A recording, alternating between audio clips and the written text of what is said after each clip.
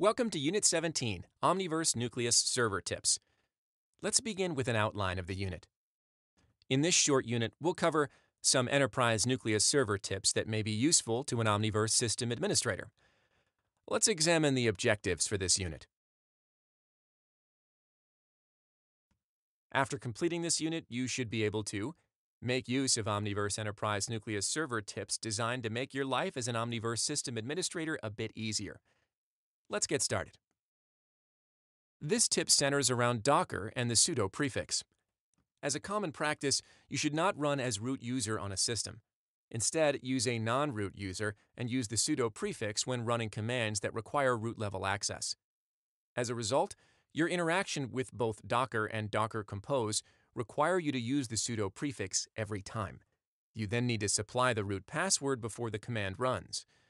This can quickly become tedious when interacting with Docker and Docker Compose on a regular basis. Fortunately, there is a way to remove this requirement. You can add your user to the Docker group, which has root-level authority. This removes the need to prefix Docker and Docker Compose commands with the sudo command. The example on the screen shows the commands you run to implement this change and how to validate that the change works. If you're searching for the data directory of the Nucleus Enterprise Server stack, it's always configured via the data root variable of your Nucleus env file. By default, it'll be var lib omni subdirectory, where subdirectory is the specific microservice stack.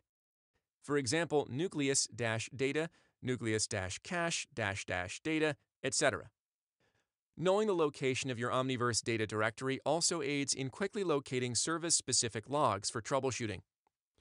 The example on the slide shows obtaining the data root directory from the Nucleus env file, listing the contents of the directory, noting the microservice subdirectories, and viewing the log directory subdirectories for the various microservices.